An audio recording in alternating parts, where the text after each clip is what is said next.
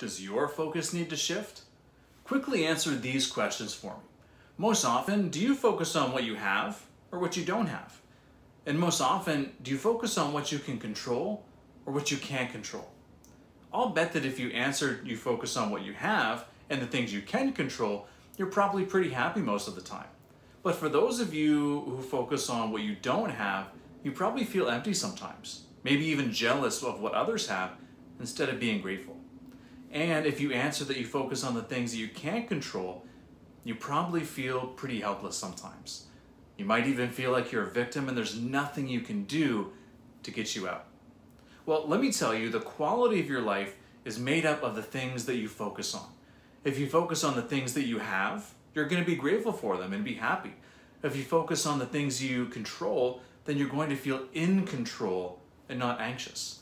I realized that during the pandemic, I could not control it. I can't control the government.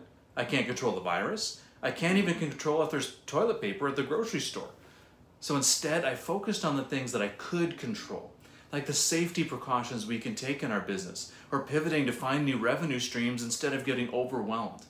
Instead of being angry and feeling like a victim because COVID robbed us of what was shaping up to be our best year ever, I focused in on the love in my relationships and being happy for the simple things like having food to eat or a comfortable place to be in isolation.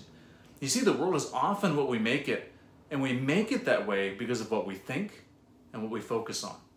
So if you feel helpless, angry, and anxious all the time, I'll ask you again, does your focus need to shift?